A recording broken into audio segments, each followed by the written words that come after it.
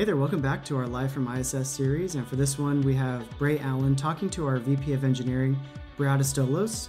Brad was actually the very first employee of SteelBlue, so he's designed every single product that we've ever put out into the marketplace, whether it's the 7530, which is our first offering, the 9530 series as our current offering, the commercial doors, the wind-rated line, all of our hallway systems, everything we can attribute to Brad Astolos, so we're very grateful to have him on the team.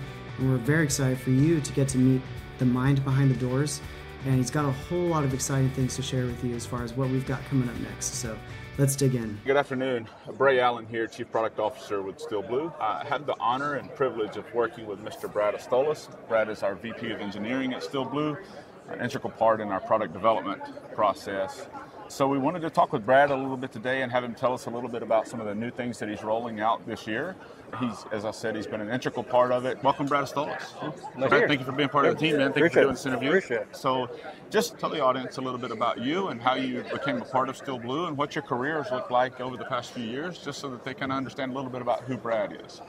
Yeah, I started back with Rich day one, basically, value added, and then came on board as a designer, basically engineer.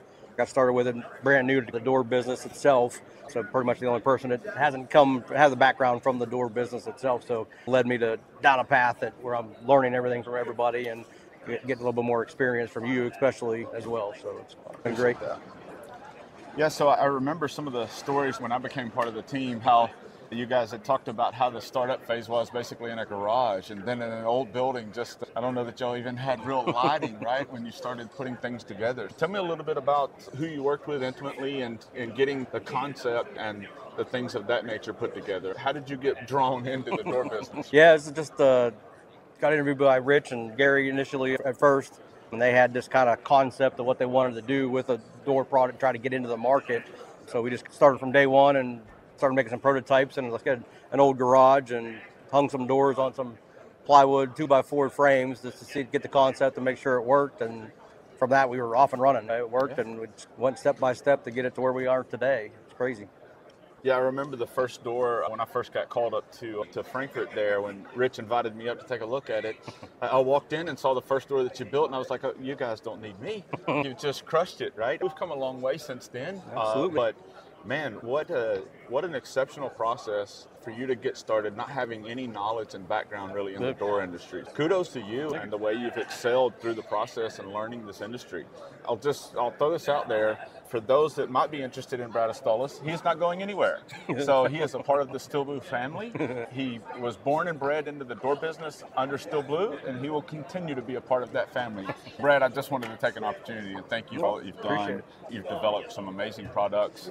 I'm excited about what you're doing coming up later this year and even into next year. I know you and I have talked about several big things that we've got in the pipeline. We won't talk about them too much yet, but tell us a little bit about the product line that you're rolling out towards the end of this year. Yeah, we're looking like trying to get most of our wind load rated doors out and probably a whole line of commercial doors at the same time. So we're waiting on Florida approval right now for all the wind load stuff. So here in the next couple months, we'll be full bore and ready to manufacture all those doors and get them rolled out, and you'll start seeing new developments on the website and stuff that'll help people develop and pick a door selector that'll help people choose which best product that we make for their application. Looking forward to it, for sure. Yeah, I know when we did the wind load testing, I won't call any names for protection in the industry, but when we did the wind load testing, the people at the lab there, they really complimented you on how well your wind load door without wind locks performed. I think it exceeded what their expectations were, and they're the test lab. Tell us a little bit about that. I think it's the 9570 series. So what are you anticipating that looking like? What makes that door special as it pertains to the self-storage industry? Yeah, I think it's just our knowledge, I think, collaboratively put together, we developed a door that probably exceeds most people, everybody else in the market, and the ingenuity behind it. So I think once we roll it out, people will be really surprised about how well it works. So more to come on it in the next following couple months, but for sure.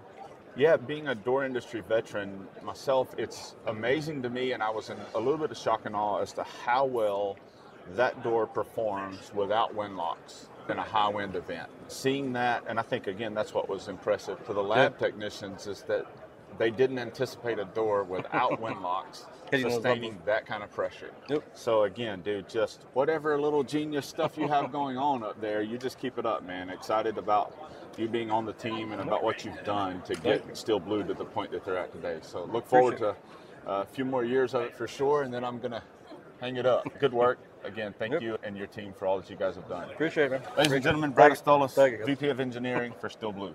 Thank you.